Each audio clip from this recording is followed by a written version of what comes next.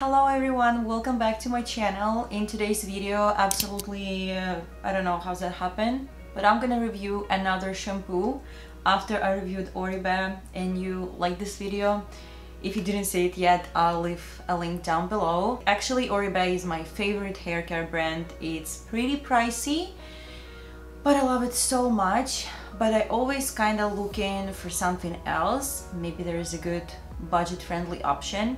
So a few months ago, when I was done with my Oribe, the bottles were empty, I decided to give it a try for Kerastase. I tried it before, but I didn't notice much of a, stuff going on. Like, it was just a regular shampoo. I wasn't like really, oh my god, it's amazing. But I stumbled on the line Genesis. It looks like this. It's a pink bottle.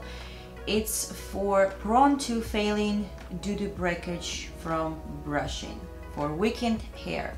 And it was absolutely my case. After I had my second baby, I had this postpartum hair loss, and me personally, I'm not really a believer that something from the outside can help you with your hair loss. I think it's more from the inside, your nutrients, your sleep, your vitamins and your hormones. But I decided to give it a try and see what's gonna happen, because everyone was raving in the reviews and comments that it's just amazing. They don't know how, but this has really helped and changed their life, and they're never gonna go to any other shampoos again.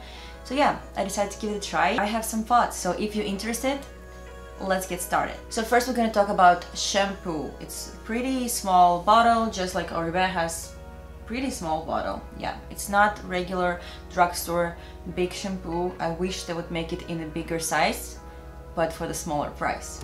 But I guess no, it's for dry, weakened hair prone to falling due to wreckage from brushing. I like this shampoo because it's really creamy. It's really foamy, but it's not to the point then your scalp is like making squeaky noises and like your hair is like absolutely dry after that shampoo. I really like that. Sometimes I would skip conditioner and I would still be able to brush my hair. I like the scent.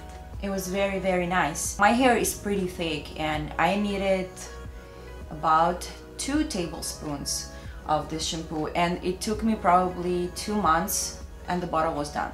Not even 2 months, probably a month and 3 weeks, something like that. So next we go to conditioner. Conditioner, surprisingly, I finished first. It was my first time I finished conditioner. First thing before shampoo. And you look at it as a positive thing, like, oh, I was liking it so much and I was reaching to it so much. But for me, it was pretty runny, so I needed a lot more of this conditioner. Oh, I would probably would use like 4 tablespoons, like a big load of the conditioner on my whole palm to actually apply it just from the mid of my hair to the ends. And I liked the results. It was very nice, but I didn't notice the huge difference when I used just shampoo and then conditioner. But when I used hair mask, I liked it a lot. I used it just as a conditioner for 5 minutes, 15 minutes before hair wash, 1 hour straight before hair wash, and it was very, very, very good. If I would know that, I would probably just order shampoo and conditioner, because I think, shampoo and mask. Yes, that's what I meant. Because I think like mask is richer. It's very thick and creamy texture, and I love it a lot when conditioner is really runny and you need to really squeeze your hair so much, because it's gonna dilute with water and it's gonna be even more runny. So yeah, I really like mask. I didn't finish it yet because surprisingly you didn't need a lot. That's a surprise for me, because conditioner, it's just like you need lots of it. Oh my god. But mask, you just need 1 tablespoon. I'm sorry that I'm talking in spoons here, but that's my first thing how to describe it. I like the scent because again, it's very masculine. It's unisex. I don't like when my hair smell like flowers or like candies. It's just not my thing. I don't know. And when it mixed with my perfume, everything is perfect. It smells nice, clean my hair, amazing. Didn't get oily next day, perfect. But let's get to the topic about hair loss and hair breakage. Did it really help me? I think it didn't at all. I don't know how it's supposed to work. I don't know what's the science behind here, but I didn't really think anything going on. Like, you know, sometimes there is some shampoo, then you apply and they kind of make this tickling feeling in your scalp, like making your blood going around on your scalp.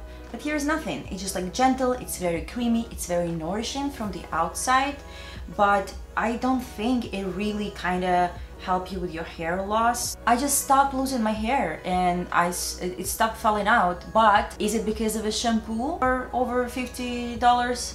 Or just because it stopped?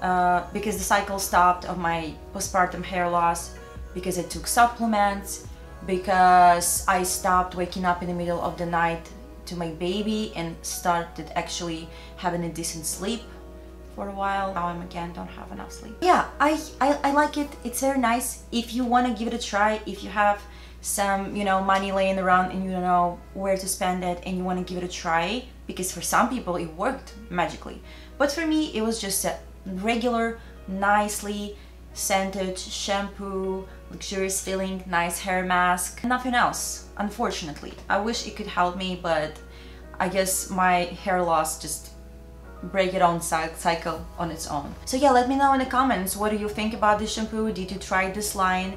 What do you think? What are your thoughts? I really do hope that you liked this video, and if you did, if it was helpful for you, give this video a thumbs up and leave your comments down below. I really like to be connected with you. And yes, don't forget to subscribe, and I'll see you in my next video. Thank you guys.